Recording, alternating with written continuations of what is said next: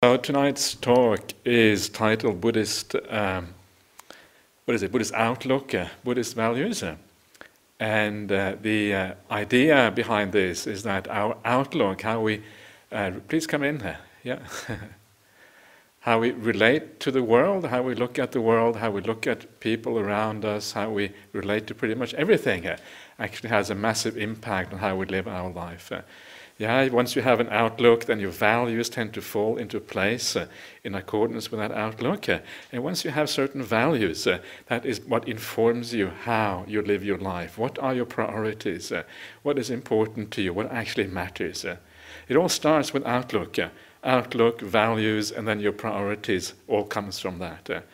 And just to show you very simply what I mean by this, it's a very simple kind of simile for how this works is imagine yourself if you have, people, there are people in your life, some people you consider friends, some people you consider as enemies. Do anyone of you have enemies? Or are you all just friends everywhere? But my point is not so much whether you have friends or enemies. My point is just that if you look at a person as a friend, or if you look at a person as an enemy, that is what I mean by different outlook. It's a particular way of viewing a person. It's not that saying that our friend is right or that an enemy is wrong or whatever. I'm not really saying anything about that. I'm just saying this is a different outlook. And of course, once you have that outlook, there is a value. You value that person in a certain way. If they are a friend, you value them highly. If you consider them an enemy, you don't really want to have too much to do with them. So this is kind of what I mean by your outlook then relates directly to your values. And once you have those values, then that actually directs your life. You hang out with your friend, you kind of avoid your enemy. Or if you're wise, maybe you change your attitude a little bit. That's another way of doing things. That's obviously the right way of dealing with these things. But your entire life is then guided by these values. What you prioritize and what is important to you actually comes from that. So the idea of to understand what outlook, how important it actually is on the Buddhist path, it is very useful to tie it in with some of the Buddhist teachings. I always like to tie things in, of course, to the Buddhist teachings. And of course, one of the fundamental of the Buddhist teachings is the Noble Eightfold Path. Noble Eightfold Path, what does it start out with? Right view, which is very similar to right outlook. Yes, it starts with the right outlook. That's the very beginning of the Noble Eightfold Path. One of the significant things to understand about the Noble Eightfold Path is that it's not just 8 factors kind of randomly put together. The Buddha doesn't work in random ways. The Buddha is kind of systematic. Everything is kind of organized according to sequences, according to causes and conditions and effects that come from those causes and conditions. Everything is very systematic. So when you hear like the 5 khandhas, don't just think that 5 khandhas is a random sequence of 5 aspects of personality. These have a particular sequence, and that sequence matters. You see the 5 hindrances, you think, okay, there's 5 bad things for meditation practice. And of course there are 5 bad things for meditation practice, but again there is a particular sequence in those 5 hindrances. It is not random. It starts off with sensual desire for a particular reason. It ends up with doubt for a particular reason. These things are not random. So everything in the Buddhist teachings hangs together. There's a system to it. And that's why when you see the 5 hindrances, they always come in the same sequence. If you read them in the Pali, if you read them in Sanskrit, or read them in Chinese or Tibetan or whatever ancient language you can find, it's always the same across the board. So the Noble Eightfold Path always starts with right view, right outlook, always at the beginning here. And that matters enormously because actually what it does, it shows you that this is the foundation on which the entire Noble Eightfold Path is practiced. It is based on right view. From right view, what happens from right view? Right outlook, you get right intention. That is in a sense right values. You have the value of loving kindness. You have the value of compassion, karuna. You have the value of letting go or of giving up things. The nekama, which is giving up of sensual desires. All of that actually comes. So outlook leads to values, and that then gives direction to your life. The direction to the life is in the rest of the Noble Eightfold Path, the remaining 6 factors, which show you how you're supposed to live your life. Yeah, so the foundation there is actually what makes the Noble Eightfold Path possible. Without the foundation of right view, the Noble Eightfold Path doesn't really even start. Yeah, so make sure you get some right outlook at the beginning here. Another way of looking at the idea of right outlook is to look at dependent origination. I'm going to be talking about dependent origination on the retreat that is coming up. Are you coming on the retreat, living here? Yes? Yeah? Okay, good. If you're not coming on the retreat, you're missing out on dependent origination, right? Well, that is pretty sad, isn't it, when you think about it? So we're going to talk about dependent origination, not in a kind of theoretical way. We're going to kind of, look at it from the Abhidhamma point of view or anything like that. But I'm going to look at dependent origination from a practical point of view. All the teachings of the Buddha are ultimately practical. They have one purpose, to move us away from suffering and to move us towards happiness. That is always the purpose of the Buddha's teachings. So it is for dependent origination. And dependent origination starts off with avidya. Avidya, sometimes translated into English as ignorance, which I don't like. Yeah, I must admit I don't really like ignorance. Ignorance means that you haven't gone to universities, you don't know about kind of law or medicine or something. That's what ignorance really means in English. But avidya actually has more to do with delusion, the fact that you don't see things according to reality. Yeah, so it is, again, it's very similar to the idea of outlook, a lack of right outlook, lack of seeing things according to reality. That is what stands at the beginning of dependent origination. You don't see things in the right way. That is when this whole thing starts out. And dependent origination, for those of you who are new to the Buddhist teachings. Is anyone here new to the Buddhist teachings? Yes? Okay, over there. Wow, okay. So you must be scared already. Yeah? I'm sure you are. So many strange words, Pali words, all this kind of stuff. So I apologize. At the end of the talk, I promise there will be a few minutes to ask questions afterwards. So if you have any kind of serious doubts, take a pen, notepaper, write it all down, and then you can ask afterwards. So the dependent origination is 12 factors, or 12 items, if you like, one leading to the next one linked to the one after it, starting off with delusion or avidya, ending up where? With suffering. Yeah, so what dependent origination actually shows us? It shows us how suffering is ultimately the outcome of delusion. The reason why we suffer is because we are deluded. Yeah, and that is kind of the root cause, the root problem. Our outlook is wrong. We don't see things in accordance with reality. That is the essential problem that we are dealing with. And then that cascades through these 12 links and ends up in suffering on the other side. It's actually quite intuitive. We know that that's true. If you are deluded, you tend to suffer, because you make mistakes. It kind of makes sense. But this is actually a formal way of showing us how delusion transforms into suffering, and there's no way how to avoid that. So again, fundamental. And third way of thinking about outlook is to think about it in terms of meditation practice. Yeah, I'm sure many of you who have been around for a while, you will know about the Satipatthana Sutta.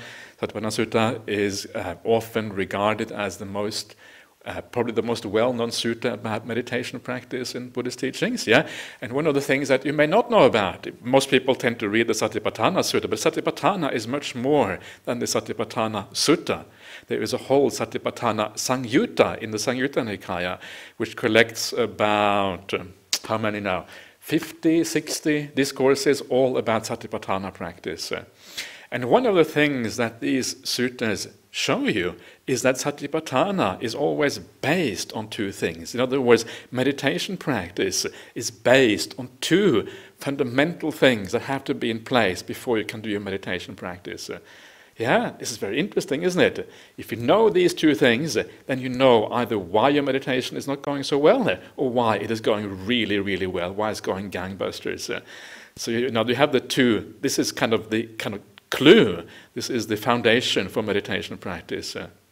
What are these two things? And these are things that you see again and again in the suttas. And these two things, on the one hand, is sila.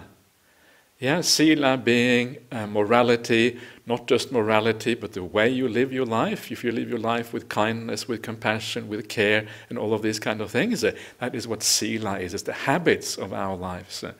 So this is one of the foundations that makes meditation possible. And that's always, I recommend you, if you find that if you're one of those people who's interested in meditation practice, you'd like to develop it further, you really go back to your sila. Ask yourself if there's any way you can lead your life in a better way. What can you do better? How can you be more kind? Yeah, how can you kind of increase the quality, the good qualities in your heart? And as you do that, your meditation will gradually come together if you think about it in the right way. But the other aspect, which perhaps is less well known about meditation practice, one of the sources of Satipatthana practice, is something called Ujjukaditi in the Pali language. So how many of you have heard about Ujjukaditi before? Let's have a look. No, okay, not even Frank. Okay, okay. So that shows you, yeah. That shows you that actually there's a need to kind of look at Ujjukaditi. I would be very surprised if you heard about Ujjukaditi. It's a pretty kind of obscure term, but Ujju in Pali means straight, yeah, and Diti means view. So this is again very closely related to the idea of outlook. Having the right outlook is the same as having straight view. You're seeing things in accordance with reality, according to how the Buddha taught things. So this also is the foundation of meditation practice. So if your meditation isn't going all that well, go back to your view. Can your view be improved? What can you do to see things more in the right way? Maybe your view isn't strong enough or clear enough, not enough in accordance with the Buddha's teachings. So what do I mean by that, to actually have the straight view in this way? What does it really refer to? And one of the main things that it refers to is that you prioritize your meditation practice. Yeah, if you sit down and you kind of, you start thinking about things, yeah, this is very common. Everybody does this. And if you have never had any kind of stray thoughts in a meditation practice, then I congratulate you for probably being an arahant, if that's the case. But usually most people have a little bit of thinking. Yeah, some people a lot of thinking. Some people just think for hours. There's no stop in the thinking. There's hardly a gap in there at all. So why is it that we think so much? And what are the things that we think about? Yeah, and the reason why we think so much is because those things that we think about, they are the things we tend to value in our life. Yeah, value again, outlook and value. You can see how these things are so closely related to each other. So what are the things you value in your life? Look at what you're thinking about during your meditation practice. And what you will see is that you think about your family. Yeah, you think about your work, you think about problems that you may have in life, even beyond that. You think perhaps about pleasures in life. Yeah, oh, this meditation really sucks. Oh, it's terrible, so much pain everywhere. Oh, I wish I could eat this and I could do that and kind of watch a movie or whatever. This is just too much. And so you see in your meditation, you understand what you see in your mind, what are the real values in your life. What are the things that are important to you.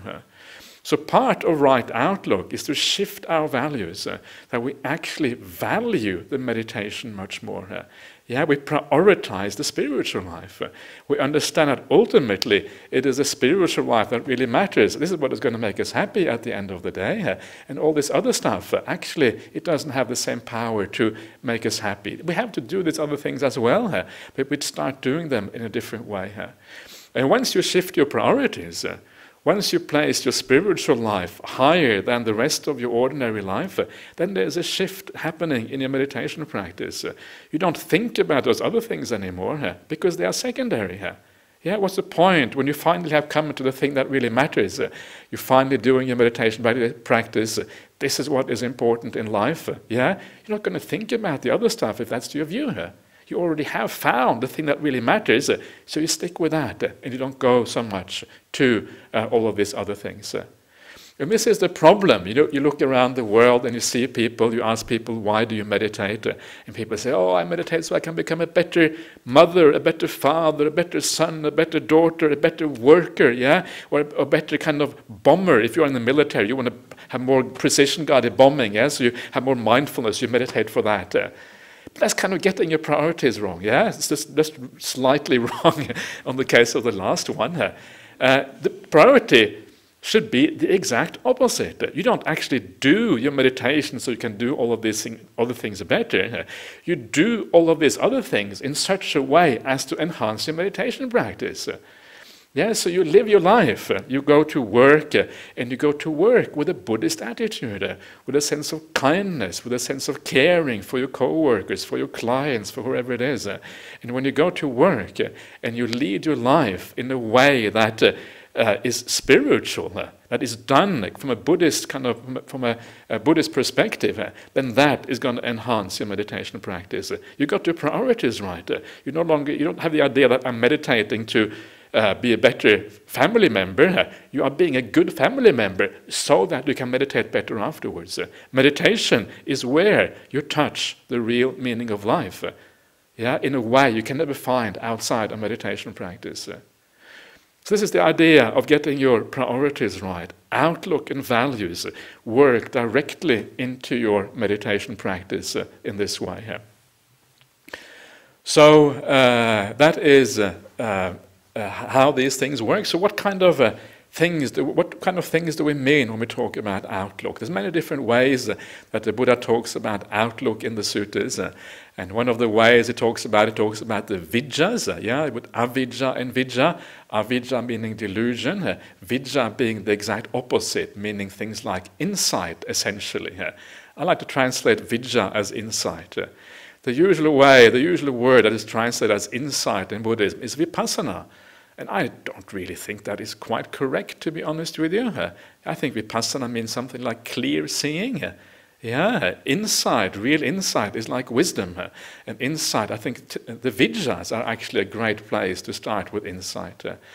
And of course, these are things like, the three things like remembering your past lives, understanding the laws of karma, and then the final insight, which is the arahantship, the awakening experience itself.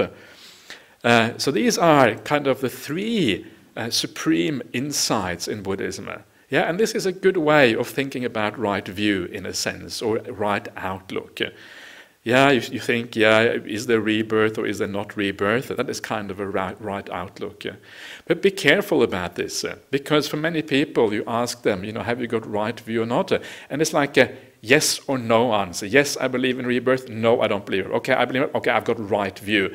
First factor of the Noble Eightfold Path has been put into place. Now I can move on to the second one. Yes? No, maybe not. Maybe it's not that simple.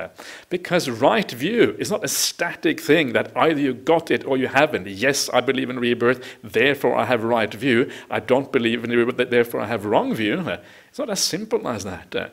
The idea of view in Buddhism, or outlook in Buddhism, or values in Buddhism is something that you gradually develop.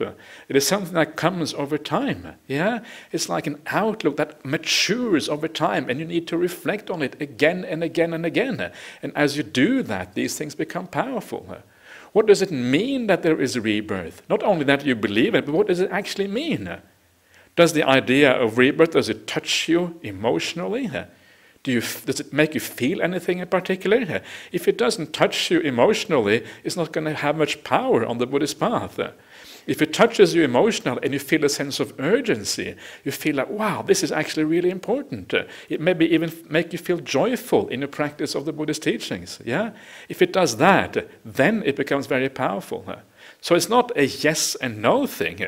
In Christianity, you have the idea of the Christian creed. You believe in the Father, the Son, and the Holy Ghost, or whatever. So there it's kind of black and white. Either you believe or not. Or maybe even there, maybe I don't actually know much about Christianity, so I should be very careful what I say. But it's not like that. You either believe or you don't believe. In Buddhism, belief, view, outlook, values is something that you develop over time, and it changes over time. And this is what happens also with the idea of rebirth and karma, until it becomes a powerful force in your spiritual life and in your meditation practice in particular. That is when it becomes very useful. But for most people, it is a little bit theoretical. Rebirth, okay, we can relate to it. Okay, maybe you believe it or not, but it's not. It's kind of hard sometimes to really kind of get tangible with rebirth. You can't really feel it properly. Often it is quite hard. But the reality is that rebirth, once you understand it, is that it is incredibly powerful. And just to give you some idea of how powerful it is, this is how the Buddha talks about rebirth, or the insight into past life in the suttas. Please remind me, if I don't say suttas often enough, it's because I'm not teaching correctly. So please remind me, if I haven't said suttas in the next 5 minutes, raise your hand and say, okay, suttas, please. Sutta means discourse of the Buddha. Yeah, I like to always refer back to the Buddha. And the Buddha had some very powerful similes for the idea of the insight into past lives and the insight into karma and also into awakening experience itself. And the first thing the Buddha says, it's like someone turning on the light. You are in darkness, yeah? And you know what it's like to be in the darkness.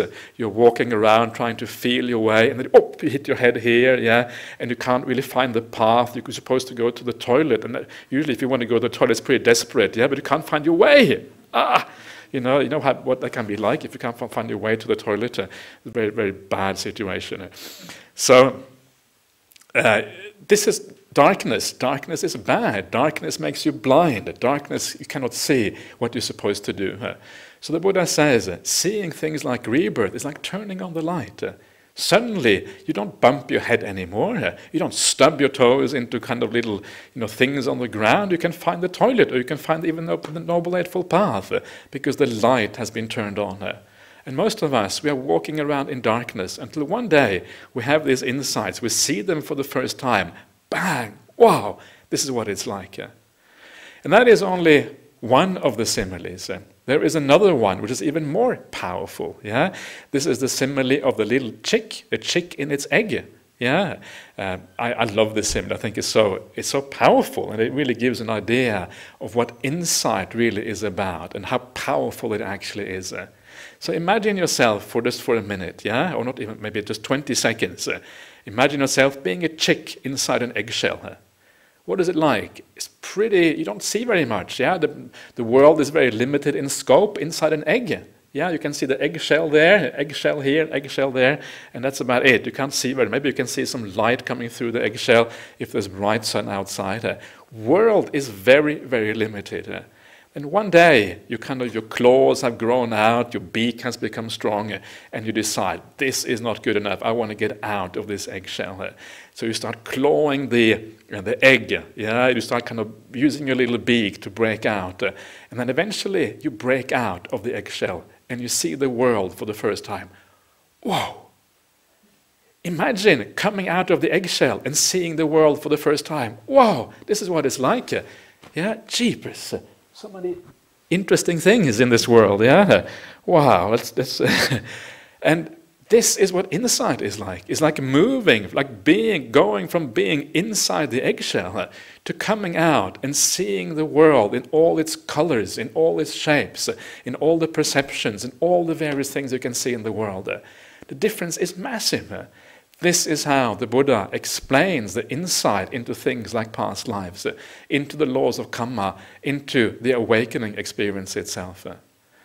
And so these things are powerful, they are very important, and that gives you some idea of the potential change that actually can occur as your outlook moves from being in the darkness to actually seeing things correctly for the first time.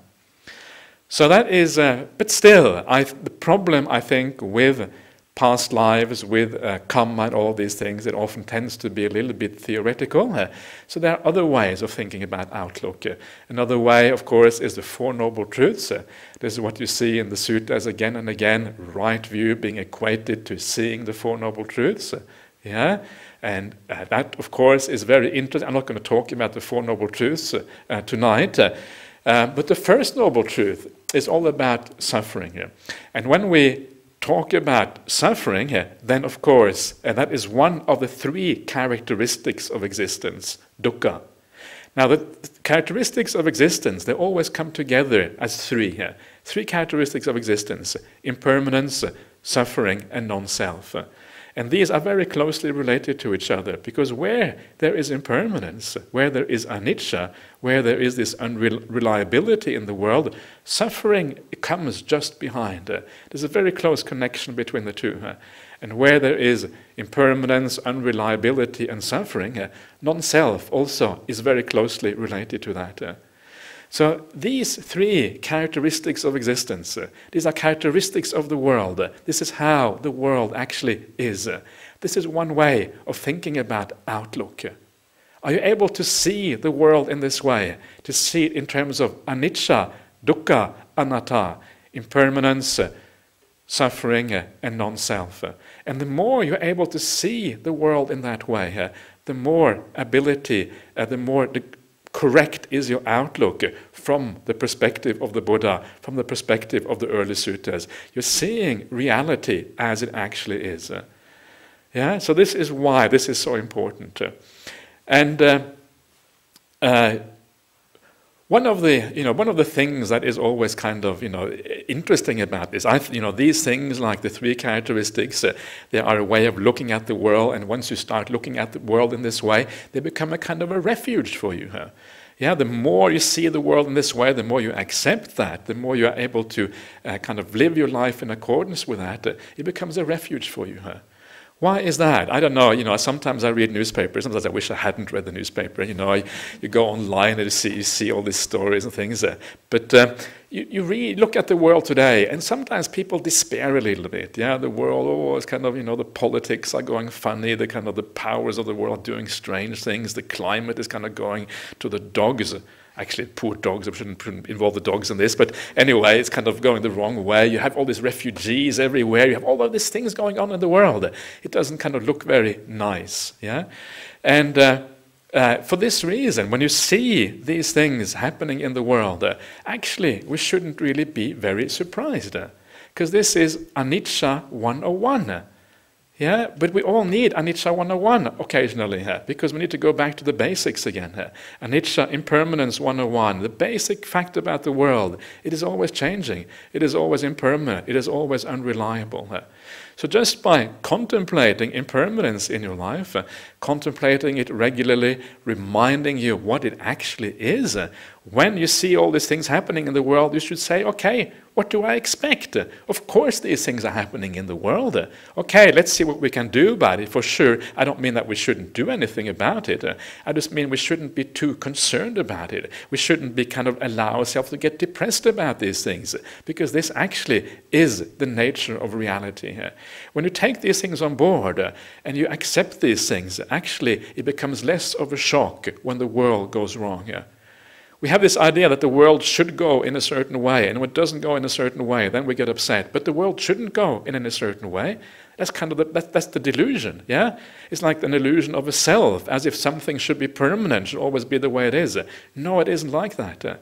The more you take that on board, the more you are able to deal with the problems, the vicissitudes, all the things in the world that go wrong, because you know this is what to be expected. And you start to seek for refuge somewhere else. You start to seek for happiness, for a sense of meaning, a purpose somewhere else, rather than seeking it in all these external phenomena that are, by definition, from your own personal experience, are impermanent, unreliable, not really to be trusted at all. So this is one of the first things about the idea of anicca. And you will have noticed when I talked about anicca right now, I'm talking about impermanence in the outside world, the world around us. And this, I think, is an important point, because very often, for those of you who have been Buddhists for a long time, maybe you have been coming to many retreats and all these kind of things, very often we talk about impermanence, anicca, unreliability, as something we see in our meditation practice. You sit down, you see things kind of rising and falling, actually not arising and passing away is much better translation of those words. These words are udayavaya. Udayavaya literally means to arise, not just kind of rising and falling, but arising from nothing, passing away into nothing. That's what these words actually mean. Ending, arising and ending. So, the idea is often with Buddhist meditation is to focus on this, to see things arising and falling, and then getting an insight into meditation as a consequence. But when you read the suttas, I said sutta again. When you read the suttas, the word of the Buddha, he You forgot to remind me, by the way, because I think it's more than 5 minutes since I said it. When you read the word of the Buddha, he doesn't talk so much about impermanence in that way, in the idea of looking into your mind, seeing things coming and going and all these kind of things. The way he very often talks about impermanence is big picture impermanence, macro impermanence. He talks about impermanence in the sense that we're all going to die here. He talks about impermanence in the sense that all the things that are beloved and pleasing to us must become otherwise. He talks about impermanence in the sense that the world eventually will burn up. Yeah, he talks about impermanence in the sense of the cosmos kind of expanding and contracting and these kind of things. It is very much big picture impermanence and not the kind of micro impermanence that you see perhaps in your meditation practice. And because this is such an important part of the Buddha's teachings, and because it is very easy to relate to, we can all relate to death. Yeah, we may not like to think about death, but it is a reality. Any serious spiritual practice is about death in part. If you can't think about death, then you're not really taking your spiritual practice all that seriously. So I would recommend you, if you find it scary to think about death, just move towards very slowly. But it's a very important reminder to kind of clarify for us what really matters in life, what is important and what is not. So this is how the Buddha looks on the idea of impermanence. Big scale, large scale impermanence, how it affects our lives in a big way. And because it is easy to relate to her, I would recommend you also to think about impermanence in this particular way here. Yeah, and as you do that, it actually has a very real impact in your life. The micro scale impermanence that you see in your meditation practice only really becomes powerful once your meditation becomes quite deep. Just sitting there, watching things arising and falling and all this kind of stuff, often doesn't have that much effect on your lives. Yeah? Why? Because it isn't deep enough. It doesn't really touch you in a deep way. Once the meditation becomes deep, that is where it really starts to take off and it has an effect in your life. One of the reasons why we focus so much on the micro-scale impermanence in our lives is largely because I think of the Satipatthana Sutta. Yeah, for those of you who know your Satipatthana Sutta, it says in there that you do all of these various things. You watch the breath, you watch the 4 elements, the feelings, the mind states, all this kind of stuff, and you watch them in the arising and in the passing away. And this has had a tremendous influence in the world through all the famous meditation methods that come out of different countries, come from various masters. Yes, and this has had a tremendous influence on how we tend to look at impermanence, anicca. But one of the very interesting things about the Satipatthana Sutta, and this has been shown by some of the best scholars in the Buddhist world, is that actually the Satipatthana Sutta is very likely to be a compilation of many things. It had kind of all this accretion of things that had come added to it over time. The original Satipatthana Sutta was probably far simpler than the one we have today. How do we know this? Well, we know this because there are many versions of the Satipatthana Sutta existing in different languages, yeah? And then when you compare them, you actually realize that there is large variations in these things. And I think, from reading about what these well-known scholars have to say about this, it seems to me fairly likely that that little refrain about watching the arising and passing away of phenomena in Satipatthana actually looks like it does not actually come from the Buddha himself. It seems to be a later addition to that sutta. I'm not saying it is wrong. I'm not saying that we shouldn't be doing this. I'm just saying that it may not have been originally part of the Satipatthana Sutta. And that takes a little bit of, if you like, the wind out of the sails of this kind of idea of watching the arising and passing away in your meditation practice. The way the Buddha talks about meditation, the way the Buddha talks about seeing anicca is actually quite different. The way he talks about it, you have to go to places like the Anapanasati Sutta, the discourse on mindfulness of breathing, yeah? And what he says there is that you take the mindfulness of breathing as deep as you possibly can, ideally to include deep samadhi, jhanas and all of this. Then you look at impermanence afterwards. That's when it becomes very profound. I'm not going to go there tonight because it gets too far, but this is to give you some idea of how this actually works. So big-scale impermanence is what the Buddha is talking about, yeah? The impermanence of the world around us. No need to look so much inside, but look at the world around you. And once you start to look at the world around you, what you see is actually how unreliable everything tends to be. Yeah, that's what I was talking about before, the politics, the climate, the refugees everywhere, but also in your personal life. What about in our relationships? Yeah, in our work, in even the Buddhist teachings. Yeah, you come here, you're probably all Buddhists, or maybe at least you are interested in Buddhism if you are here. And sometimes, you become a Buddhist, and then you kind of attach a little bit to Buddhist teachings. Is that good, to attach to Buddhist teachings? Okay, different opinions, okay. Yeah, you have to attach a little bit. Yeah, if you don't attach at all, you stop coming here. So a little bit of attachment is good. But once you attach a little bit, you also see that there's a danger there. The downside is you feel, oh, maybe Buddhism is disappearing. Maybe Buddhism is going down the drain. Yeah, it's becoming worse and worse. Are there any arahants left in the world? Are there maybe no arahants left in the world? What are we going to do? We're going to wait for Maitreya. Unsure, yeah, what's going to happen? And you start to have concern as soon as you attach to something, even when you attach to the Buddhist teachings, which I think is good, at least a little bit is good, yeah? Not if you don't attach at all, you stop being the president of the BSV, and that would be really bad. So, but you can see the danger there. Straight away, there is a danger that you actually feel, oh no, it's all gonna disappear, which of course it is eventually. That is the truth of things. So this is the problem of the world outside us. You see the danger in attachment. And the way I like to look at it, as if you are, you are standing on the ground. Yeah, you're taking your stand somewhere. Okay, I'm going to stand here. This is like a safe piece of ground. And as you're standing there, you're standing on the carpet, say this carpet here, this is kind of a loose carpet. And as soon as you stand on that carpet, Shane comes, he grabs one end, and he pulls the end out. Oop, and I stumble because Shane grabbed. Shane would never do that, of course. And this is just kind of a simile. Yeah. And somebody comes straight away, and they kind of pull the carpet from under your feet, and as you do that, you stumble, you fall over, and you hurt yourself.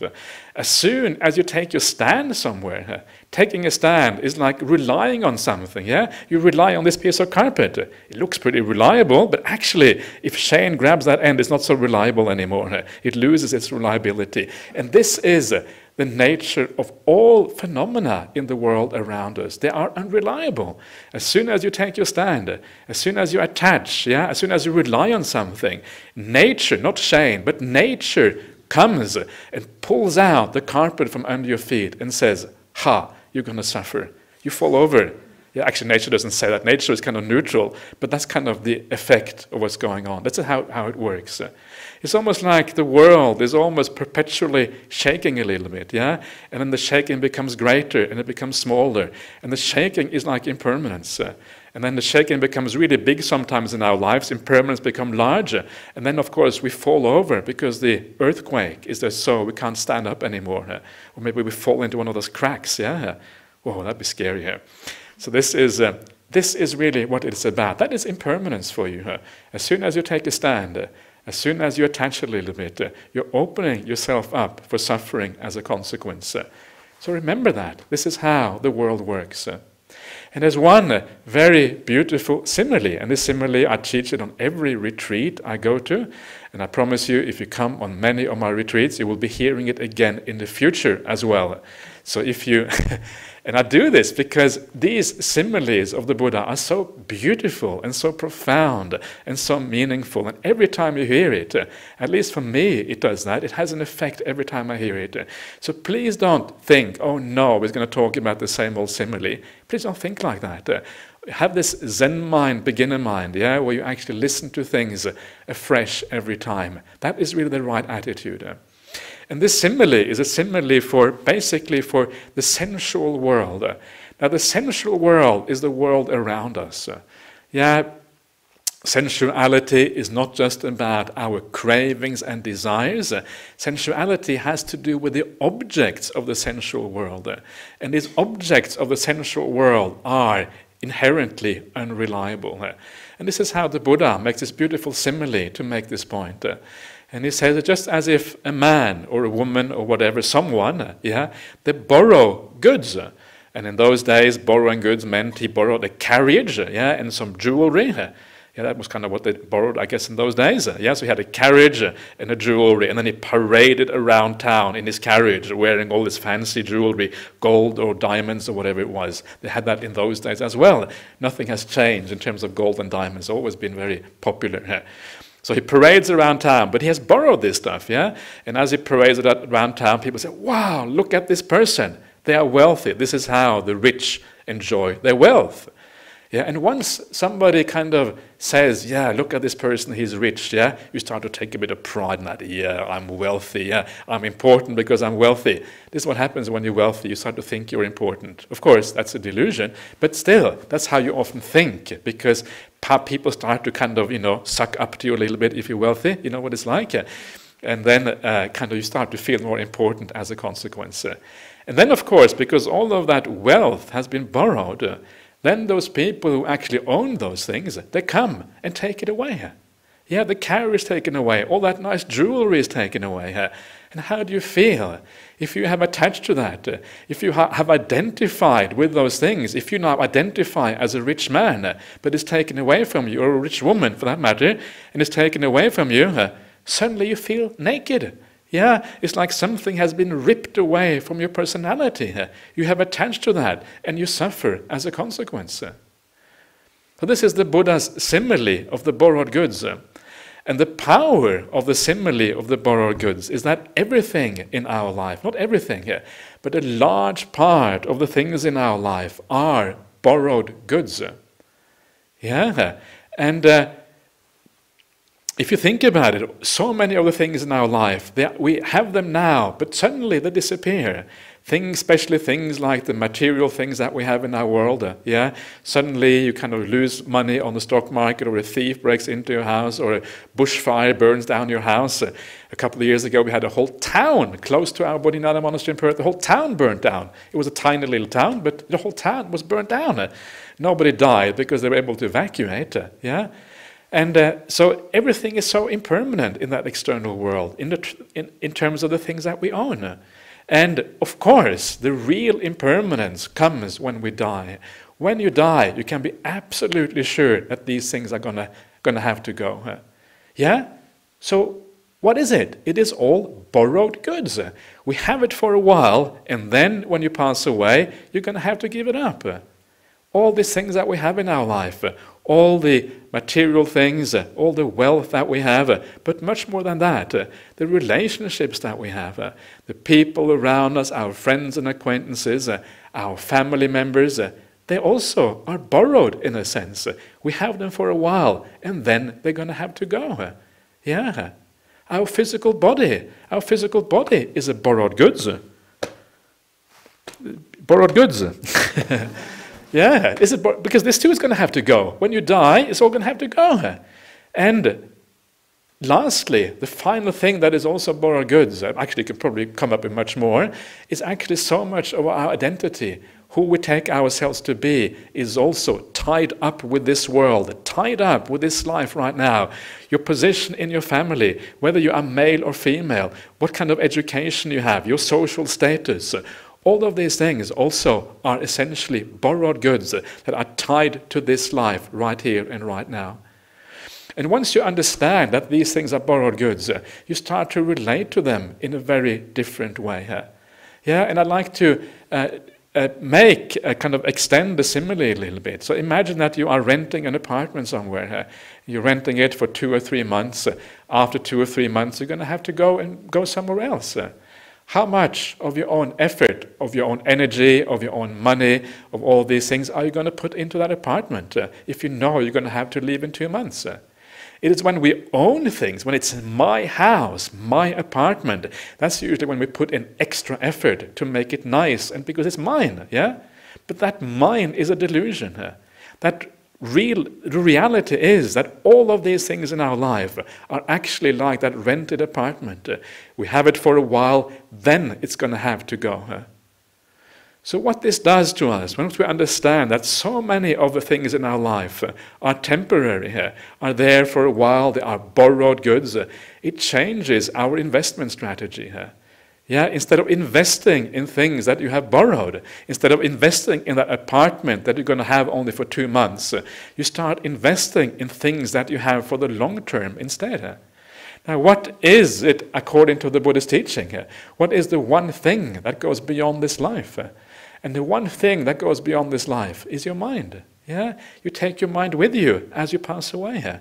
So your investment strategy changes a little bit. Instead of thinking about how I can invest in the things that belong to this world and have to remain in this world, you start to invest in things that are there for the long term.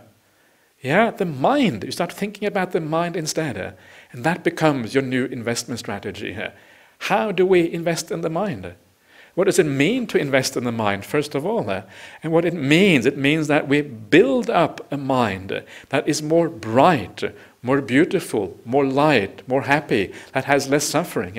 And as we do that consistently with commitment and perseverance, gradually, your mind changes from what it was like earlier on. From year to year to year, your mind actually does become lighter, more happy, more beautiful. Yeah, that is what it means to invest in your mind. How do we do that? And it's very simple. The idea of investing in things that belong to this world, that is measuring everything in terms of the successes we have in this world, status, how much we have in this particular life. But the alternative investment is not so much about looking at what we have, how we succeed with the worldly phenomena. Rather, we look at the process that gets us to those goals. How do we live is what matters. Yeah, the goals themselves, okay, they may come, they may not come. We don't focus so much on the goals anymore. We start to focus on the process instead. How do we actually live? It actually what starts to matter in our lives. And instead of just forgetting about the process and looking at the goals, that's what many people do. If you forget about the process and only focus on the goals, often you do things that are bad. You do things that are immoral, because the goal is what matters. The process is insignificant. Yeah, the means, kind of the goal justifies the means. Yeah, this kind of ancient principle which is really dodgy. It doesn't really work in Buddhism. Because you think like that, anything is acceptable. But if you focus instead on the actual process, on the how of getting there, and you forget about the goal for a while, then you can start to live morally. Then you can start to live with kindness, because you understand that living with kindness, that is what really matters. It's the process that is important. And very often what you find is that if you focus on the process and you forget about the goal kind of happens anyway. Yeah. Good people very often have good results. That is my experience anyway. I hear people sometimes say that, oh, bad people, they get good results. Well, maybe not. But anyway, it's superficial good results anyway. It doesn't really matter. But if you focus on the process, even if the goal doesn't turn out, yeah, even if you don't get to the goal that you're kind of looking for, it doesn't matter so much, because you have done the process in the right way. And by doing in the process in the right way, there is another goal that you reach, and that is an inner goal, the inner goal of purifying yourself, of brightening up your mind, making yourself more happy, making your life a more light, beautiful, kind life, and you feel another kind of goal which actually has much more to do with the real meaning of life. That is what is being fulfilled instead. So make sure you get your investment strategy right. Yeah? If you want to have investment advice, always come to Buddhist monks. We give the best investment advice. Long term, not short term, really, really long term investment advice is what it's all about. So remember that. It's such a powerful simile. Almost everything in life is borrowed goods. Look at those things where you have a degree of control, where you have a degree. Where do you have control? Your inner life. You can choose whether you're going to be kind. You can choose whether you're going to be generous. You can choose whether you're going to have metta, kindness, and whether you're going to have compassion or whether you're going to be mean. Yeah, there we have some degree of choice. External things we can't really control at all. Your inner life, that is where you have a measure of control. So go for where you have a measure of control. then you are living the spiritual life in the right way. So this is the Buddha's beautiful simile of the borrowed goods. And I'm soon talking on borrowed time, so I've got to be careful here. So what does that mean? So what else does that mean? Does it have any other consequences? And one of the consequences it has for me, one of the nice things I also learned from Ajahn Brahm, is to learn to be more of a passenger in the world, to be more of a visitor to the world, rather than an owner in the world. The more you own things in the world, the more you are the owner of your relationships, of your house, of the things around you, the more you try to control. But the more you are a visitor in the world, you've come to this planet, you're visiting here for a while, yeah, you're enjoying the sights, you're enjoying the good company of people around you. But if you are visiting somebody else's house, you don't try to control that house, you don't try to kind of sort things out, you just wander around in the house and you have a good time and you enjoy yourself. So you become more like a visitor in this life. And when you are a visitor in this life, you start, there's less attachment there. And then with less attachment, you're able to live that spiritual life in a far better way as a consequence. So this is how then you deal with the impermanence in a skillful way in the world. Ultimately, you have to go even beyond that. You have to go beyond even the idea of making a beautiful mind and all these things. And that is where the deep meditation comes into place, where you have real insight into all of these things. And that is certainly really, really worthwhile.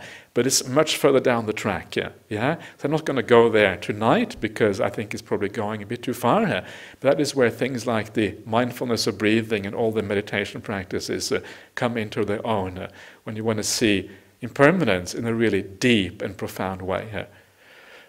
So, what about, I said I was going to talk about the 3 characteristics. Jeepers, that's only one. Okay, very briefly about the 2 other characteristics.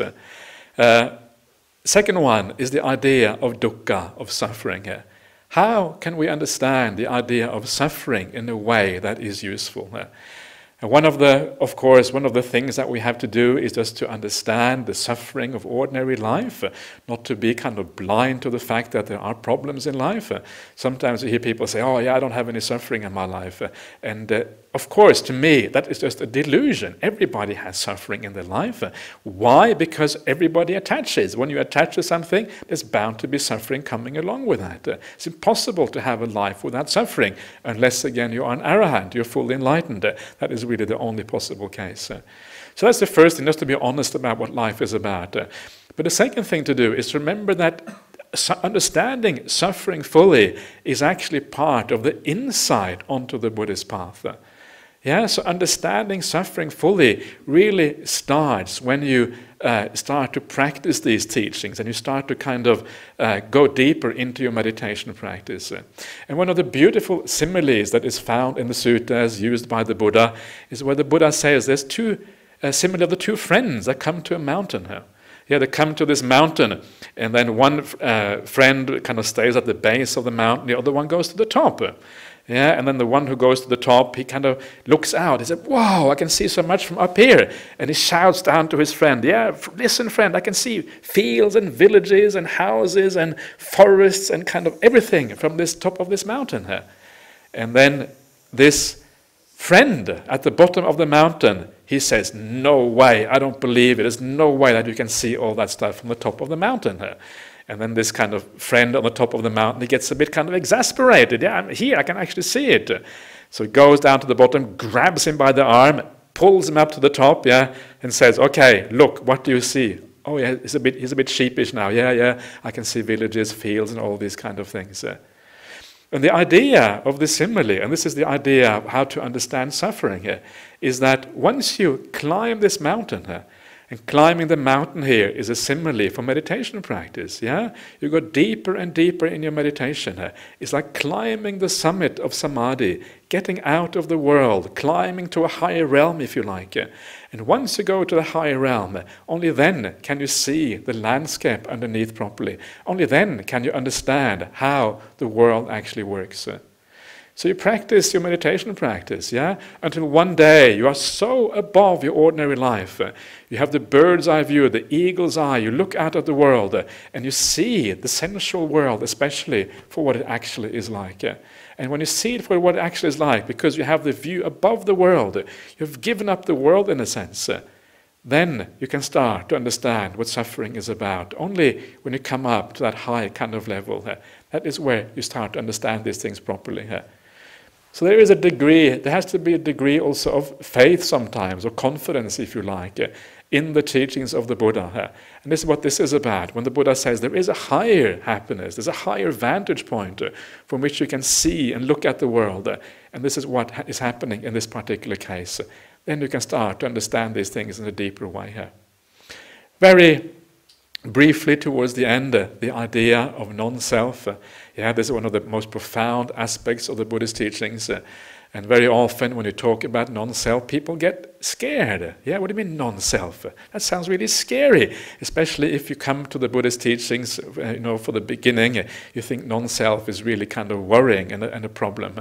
After a while you get used to the idea, it's not a problem anymore. But that's also a danger, getting used to things, because then it doesn't really impact on you anymore. So how can we understand non-self in a way that it isn't so frightening? Why do we get frightened, by the way, by non-self? And the reason is because when we say that things are non-self, it actually challenges our very existence. If someone tells you that your perceptions of the world, or your will, your sense of agency doesn't really come from you, it's kind of scary, because these are things that are very deeply rooted in us as our sense of identity, and that's why it is scary. So how can we avoid that scariness? And actually, it's very easy. It's not that hard to do. Any of you who have come here for a long time and practicing Buddhism for a long time and done some meditation practice, you will know that when your mind becomes more peaceful, when there is less thinking going on in your mind, the more peaceful you are, the more happy you tend to be. The better things tend to be. And as you become very, very peaceful, you get all kinds of joy and happinesses. So many wonderful things arising inside of you. But one of the things that you notice as you become more peaceful is that your sense of self starts to diminish. The sense of self expresses itself through your thinking mind, through all the doing, through all the activity inside of us. But as you let go of that, as the sense of self goes down, you actually feel happier and happier and happier. So once you get that, once you start to see the connection between the lack of sense of self inside and happiness on the other hand, you start to understand that this non-self business actually is pretty cool. It's good stuff. And then, of course, it starts to inspire you. And you start to imagine, how far can I go on this path of non-self? And you start to extrapolate where meditation is going to take you in the future. And once you start to extrapolate, you can start to get some idea where this is heading. The less sense of self there is, the more powerful the stillness, the more powerful the happiness. This is what this magical path of Buddhism actually promises you. That suddenly non-self is not scary anymore, it's bloomin' marvelous. No, sorry. It is really good, and this is kind of the point of this. So instead of trying to think about it, instead of trying to rationalize the idea of non-self, try instead to experience it as a felt reality. And when you do that, you actually start to see this is really good stuff. It's very beautiful. And that is how you can get a handle on the Buddhist idea of non-self and all the three characteristics of existence. So these are, in brief, how to think about the three characteristics within. This is the outlook, the way of looking at the world. The more you look at this in the right way, the more you understand, especially impermanence. The reason why I focus so much on impermanence was because this is perhaps the easiest one of the three characteristics to relate to. The more you understand that, the more your values change.